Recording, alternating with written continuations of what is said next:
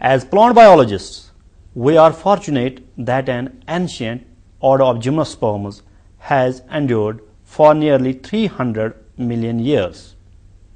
These plants, the cycadales, commonly known as cycads, are popular among horticulturists because of their elegant, pinnately compound leaves and giant cones. Cycads, once found worldwide, are today restricted to warm climates in both the New and Old World. One probable explanation of why cycads have survived is that they are well fortified against environmental threats. They survive drought, fire, and are remarkably resistant to pathogens and predators. Much of this endurance can also be ascribed to the biosynthesis of a variety of protective secondary compounds. Because of their old fossil records and primitive morphology, cycads are traditionally treated as the oldest or the basal most lineage among the 5 living groups of seed plants: cycadales, coniferales, gingoales, nitales, and angiosperms. The biggest genus among the Old World cycads is Cycas. Cycas is the most distributed genus of the order Cycadales. Only 6 species of Cycas grows wild in India. Besides Cycas circinalis, Cycas pectinata, Cycas rumphei, and Cycas bedomi, which occurs wild in India. Cycas revoluta and Cycas siamensis are such species which are cultivated generally in the Indian gardens. Cycas revoluta is the most generally cultivated Cycas species of gardens.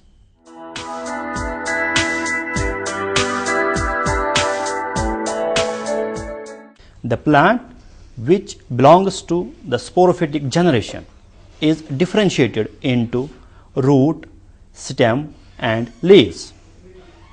The stem of the young plant is stout, almost tuberous and subterranean, the top bearing a crown of spirally arranged leaves.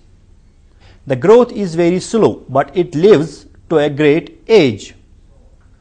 In the course of time, the stem builds up into an aerial, thick, columnar, normally unbranched trunk, from the smut of which arises a crown of large fern-like leaves. It resembles in its appearance the tree fern or some palms. The older parts of the stem are covered with an armor of persistent woody leaf base. They closely cover the stem and fortify it. The stem bears adventitious buds at the base. They are large and are covered with scales. They are often called the bulbils and serve as a means of vegetative reproduction. The leaves are of 2 kinds, foliage and scale leaves. They are arranged in close spiral succession alternating with each other. The alternating clusters of persistent leaf base of foliage and scale leaves are of different thickness and give the stem a rugged appearance. The scale leaves are brown and are far more numerous than the foliage leaves. They are persistent and protective in function. They cover the stem apex and offer protection to the young foliage leaves. The foliage leaves are large, compound, and pinnately divided into many leaflets. They are peripinnate and the pinnae are closely set on the rachis and are sessile. Some of the lower pinnae may be rather tough and leathery in texture, in showing their xerophytic nature. The cycas leaves are extensively used for floral decoration. The pinnae are linear in outline with a narrowed structure. The margin is curved downwards and inwards. The revolute margins of the leaflets has given the plant its specific name, Cycas revoluta. Each leaflet is traversed by a single midrib. Like the ferns, the rachis is incurled and the leaflets are enrolled in the bud condition. The taxis is thus the circinate type. A new cluster of leaves is formed every year or every second year. In the interval, the succession is kept up by the production of scale leaves. The primary root persists and forms a taproot system. The main taproot may be long, but usually it is short and thick.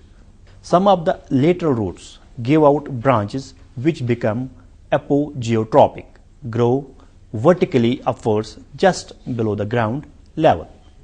They branch repeatedly to form dwarfed, dichotomously branched, coral-like masses. They are called the coralloid roots or coralloiza. They became inhabited by a blue-green alga, Anabina cycadacearum. The surface of the coralloid root is beset with lenticle-like aperture, which suggests that they are respiratory in function. However, non-coralloid aerial roots are found in Cycas revoluta and Cycas rhumpi. These are positively geotropic adventitious roots and grow out from the lower sides of young and old bulbils or leaf bases while still attached to that plant. Occasionally, these roots are branched. Anatomically, these roots are di or polyarch with wide cortex, mixed parenchymatous pith and scattered xylem elements.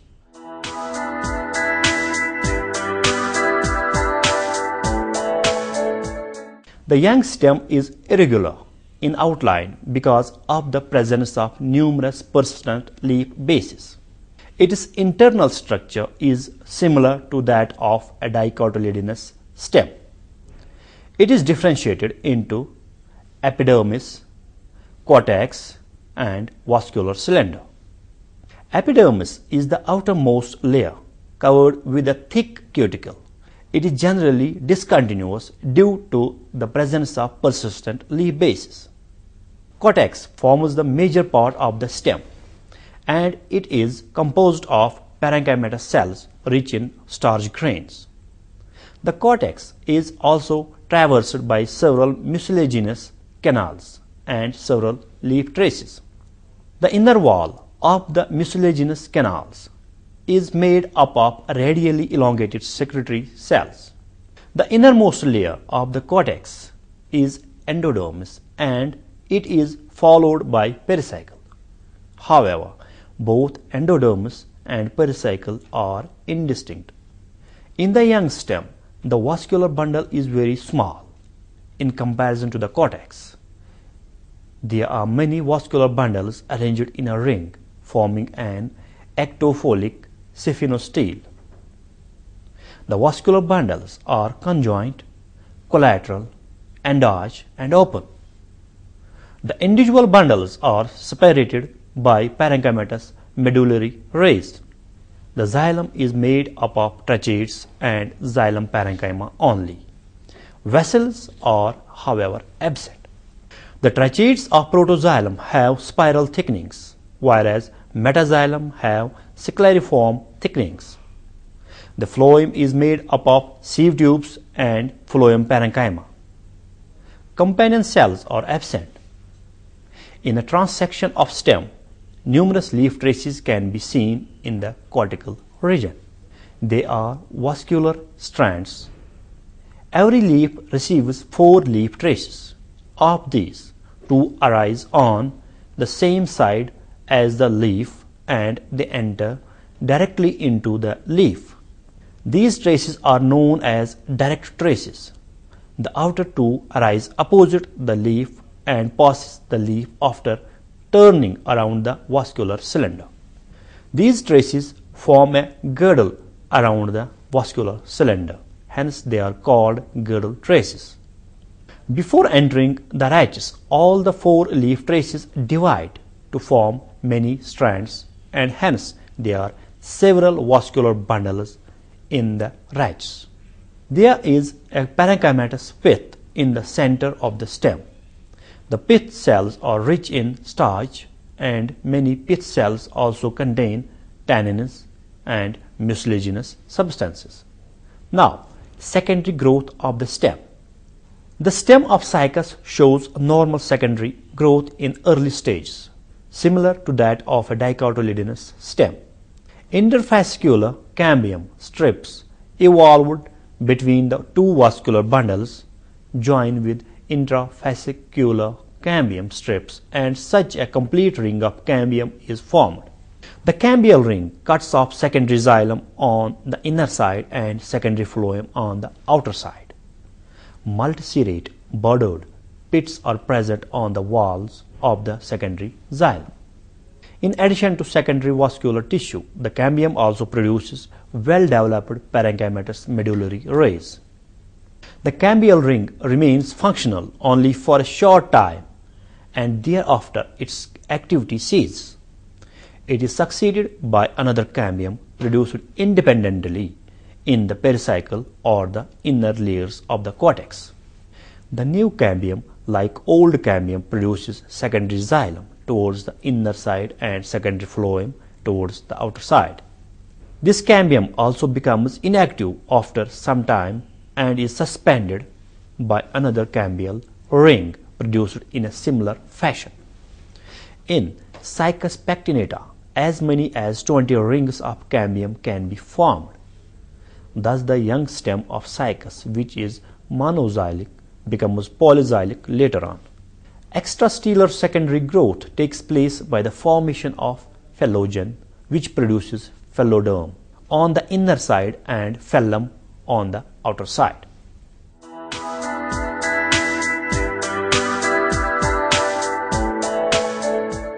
There are two kinds of roots in Cycas. Number one, normal tap root, and number two, apogeotropic coralloid root. Internal tissues of the normal tap root are differentiated into epibelema, cortex, and central vascular tissue. Epibelema is made up of a single layer of thin-walled cells. Some cells of epibelema give rise to hair. Cortex is multi-layered zone of thin-walled parenchymatous cells which are filled with starch. Certain tannin cells and mucilage cells are also present in this region. The innermost layer of the cortex forms endoderms. The endodermal cells are characterized by the presence of Casparian bands. Pericycle is multilayered and includes parenchymatous cells. Vascular tissue forms a central diastele. The xylem is exarch and trichetes of the protoxylem have spiral thickenings and those of the metaxylem scleriform thickenings. The pith is reduced or entirely lack. The mature normal root shows secondary growth which starts by the formation of the cambium strips inner to the primary phloem strand. Coralloid roots are specialized apogeotropic roots which grow on the surface of the soil. The internal structure of coralloid roots is similar to that of normal roots, but the coralloid root cortex is differentiated into three distinct regions. Number one, outer cortex made up of compact polygonal cells. Number two, inner cortex of thin-walled parenchymatous cells. And number three, middle cortex, which produces algal zones. The algal zone consists of a single layer of loosely connected thin-walled and radially elongated cells. In the algal zone, blue-green algae like Anabina, nostoc, and Oscillatoria species occur which live symbiotically. Besides, some fungi and bacteria, for example, Pseudomonas azotobacter, are also observed in this zone. Development of algal zone in the coralloid root takes place after the entrance of endophytic alga. According to some investigators, presence of algal zone is not a universal character of coralloid root. Coralloid roots show little or no secondary growth.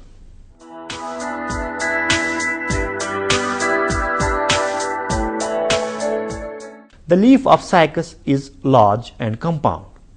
The leaf has stout and woody rachis and tough, thick and leathery leaflets.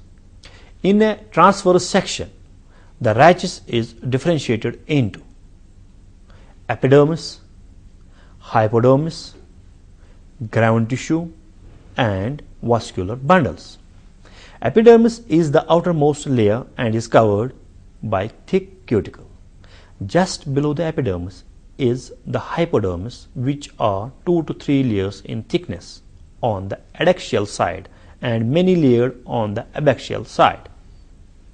Usually, the cells of hypodermis are collenchymatous. Ground tissue is parenchymatous and follows the hypodermis. Vascular bundles are arranged in inverted omega manner is the characteristic feature. Vascular bundles vary in their structure as the base, center and apex. Vascular bundles vary in their structure at the base, center and apex. Each vascular bundle ensheathed within a single large sclerenchymatous sheath is open and collateral. A single layered endodermis and one or many large pericycle surround the vascular bundle. At the base, the vascular bundle is endarched, that is, protoxylem remains towards the center, the xylem develops centrifugally, the phloem lies towards the abaxial side. The cambium is present on the upper surface of the metaxylem. A vertical section of the leaflet in the regions of midrib shows the following tissue. Number 1, cuticle. Number 2, epidermis. Number 3, hypodermis. Number 4, mesophyll tissue. Number 5, transfusion tissue. Number 6, vascular bundle. Number 7, primary transfusion tissue. Now, we will discuss them one by one. Cuticle is the upper surface of the leaf. It serves to check excessive transpiration. Epidermis forms the outermost cellular layer on both the surfaces of the leaflet. It is protective in function and consists of single layer of thick-walled parenchymatous cells. The upper epidermis is continuous, but the lower is punctured here and there with pits or stomata. The stomata, which are confined only to the upper epidermis, are sunken and lodged at the bottom of these pits with overarching rims. Hypodermis forms a single layer of thickened cells on both sides immediately below the epidermis. The cells of the upper epidermis are highly thickened.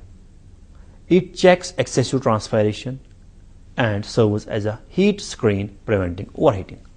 Mesophyll tissue lies on both sides between the upper and lower epidermis. It is differentiated into a well-developed palisade layer on its upper side immediately below the upper hypodermis.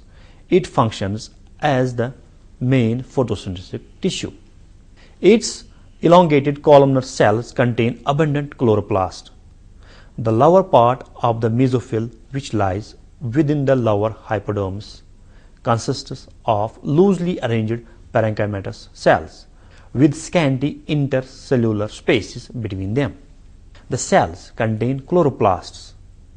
It is called the spongy mesophyll. It functions as aerating and supplementary assimilatory tissue. Transfusion tissue lies on either side of the midrib between the palisade and spongy layers. It is 3-cell thick zone of elongated colorless cells which run parallel to the leaf surface from the midrib to the margin. It constitutes the necessary transfusion tissue. The development of this tissue in the leaflet of Cycas serves to compensate for the unbranched condition of the midrib, as it probably serves as a lateral conducting channel for water. Vascular bundle consists of xylem facing the upper surface and phloem facing the lower surface. The latter consists of sieve tubes and phloem parenchyma. It is in the form of an arc. The xylem consists of a mass of tracheids which are centripetal. There is a small patch of centrifugal metaxylem separated from the protoxylem by parenchymatous cells. The protoxylem thus occupies the center of the bundle. The bundle is therefore mesh-arch in character. Primary transfusion tissue occurs on the sides of the xylem mass and consists of tracheidal cells with bordered pits on the walls. It is connected on either side with the accessory transfusion tissue.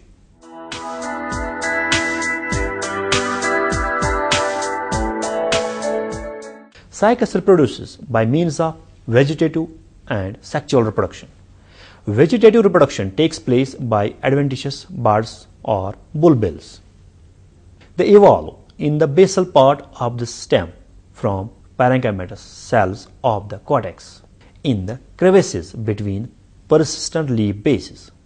The decurrent base of the bulbil is covered with scale leaves and a few foliage leaves develop from its center.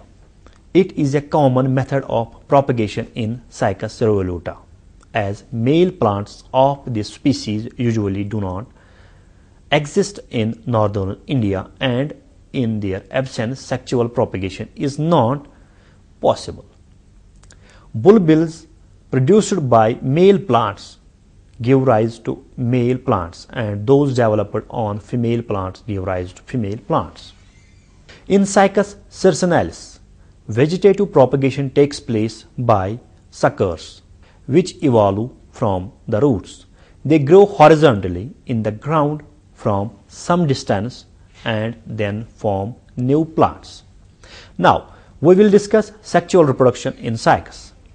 All living species of Cycas are dioecious, as male and the female structures occur on separate plants. The microsporophylls are aggregated into large compact male strobili or cones. The megasporophylls are loosely arranged. Now, male strobilus. The male or staminate cones are borne singly and terminally on the main stem. The apical growth of the stem is continued by the formation of the axillary bud at the base of the cone. It becomes the new stem apex. As it grows, the male cone is displaced to one side. The stem of the male plant of Cycas is therefore a sympodium.